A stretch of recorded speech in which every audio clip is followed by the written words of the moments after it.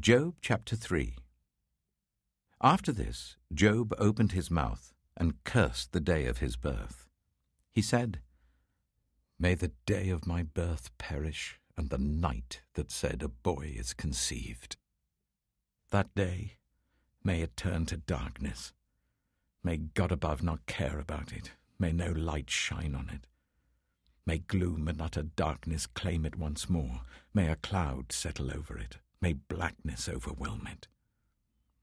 That night, may thick darkness seize it. May it not be included among the days of the year, nor be entered in any of the months. May that night be barren. May no shout of joy be heard in it. May those who curse days curse that day. Those who are ready to rouse Leviathan, may its morning stars become dark. May it wait for daylight in vain and not see the first rays of dawn. For it did not shut the doors of the womb on me, to hide trouble from my eyes.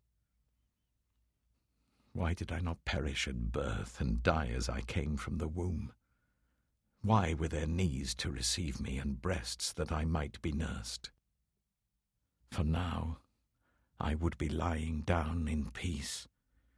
I would be asleep and at rest with kings and rulers of the earth who built for themselves places now lying in ruins, with princes who had gold, who filled their houses with silver. Or why was I not hidden away in the ground, like a stillborn child, like an infant who never saw the light of day? There the wicked cease from turmoil, and there the weary are at rest. Captives also enjoy their ease. They no longer hear the slave drivers shout. The small and the great are there, and the slaves are freed from their owners.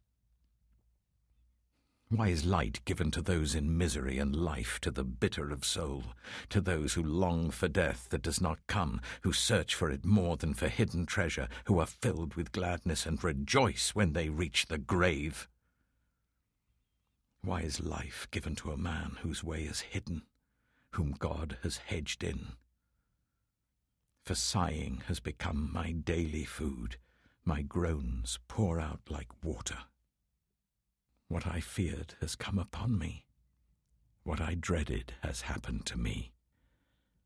I have no peace, no quietness.